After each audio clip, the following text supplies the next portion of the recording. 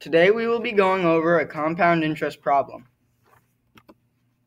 The compound interest formula is A equals P times the quantity 1 plus R over N raised to the N times T power. The P represents the principal, the A represents the amount, the R represents the interest rate as a decimal, the N represents the number of times interest is compounded per year, and T represents the amount of time in years. The problem we will be solving is $27,000 invested at a rate of 3.75% compounded quarterly, 3 years. Using the compound interest formula, substitute each of the numbers in the problem into each variable in the compound interest formula.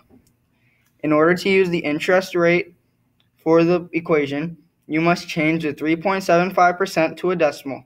In order to do this, move the decimal point to the left 2 places, making this 3.75% as a decimal, 0.0375.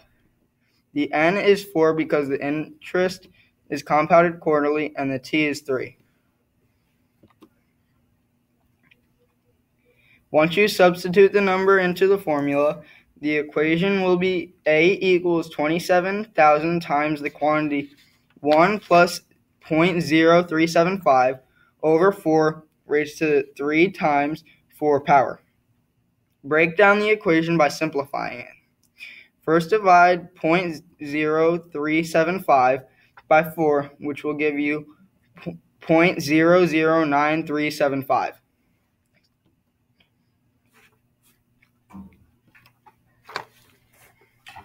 Then, to simplify everything in the parentheses, add 1 plus 0.009375, which is 1.009375.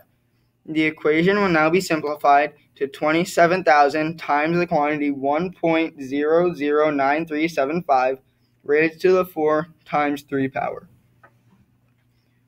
Now we need to solve 4 times 3 to find the exponent. 4 times 3 is 12, so the equation will now be 27,000 times 1.009375 raised to the 12th power. Now you need to simplify 1.009375 raised to the 12th power, which should be 1.118485,937. The equation is now 27,000 times 1.118485,937.